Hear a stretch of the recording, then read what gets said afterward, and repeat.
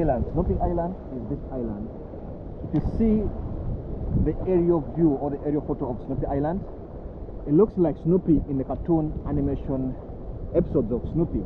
That's where the name came from. There's another hotel. I have forgotten the name of this hotel.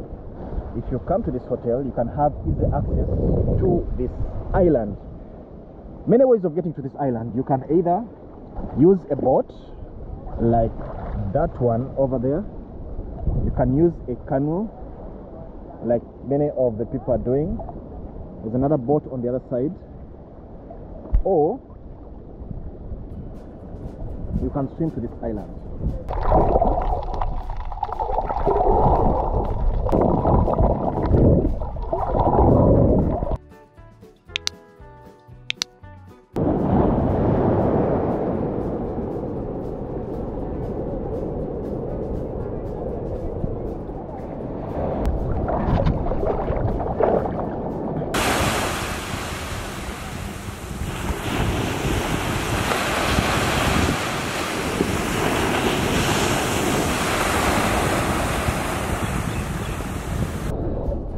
We are getting closer, but today it's a bit hard because the sea is rough.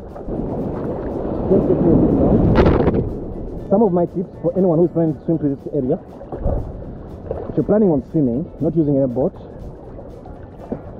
you have to be a strong swimmer and very fit.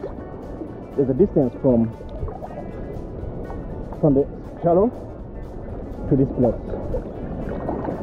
So, best advice: don't swim alone, swim with someone or in a group. Then you should be able to switch strokes. You try backstroke, you do breaststroke, and freestyle so that you can relax the muscles. Don't use the same set of muscles for this whole distance.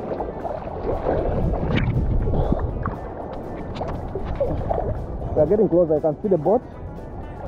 If you pray for the boat to get you to that point, then you can get up and see the corals and the fish. There's very good marine life. So we're getting close to the island. Where you see that white signpost is just like a landing site.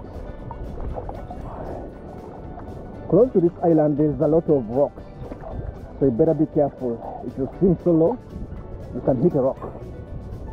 And there's only one small spot where you see that signpost, so you have to aim for that. That's the place you can rest and then take on your journey going back.